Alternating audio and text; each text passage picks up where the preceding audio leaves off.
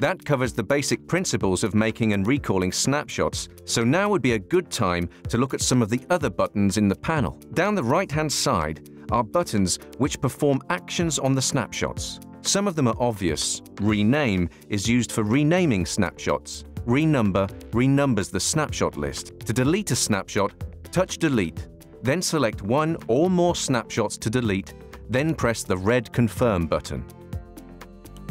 While we're looking at this delete function, you'll notice that a small window opens showing Select Range, Select All, Confirm, and Cancel buttons.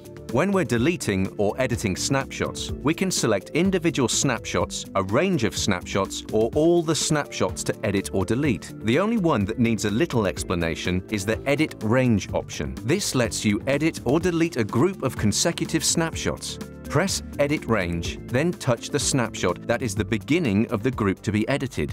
Then select the last snapshot of the group, and all the snapshots in between are selected.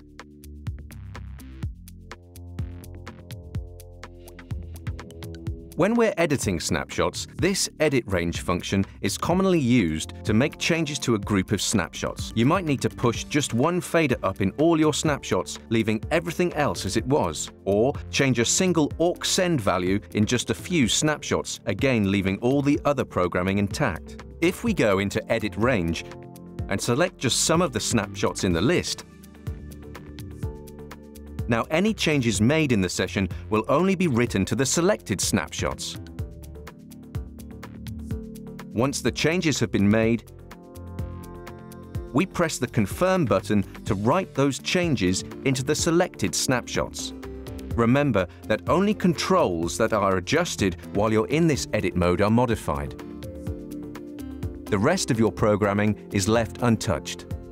It's worth remembering that the Edit Range function has to be selected before the changes are made on the console.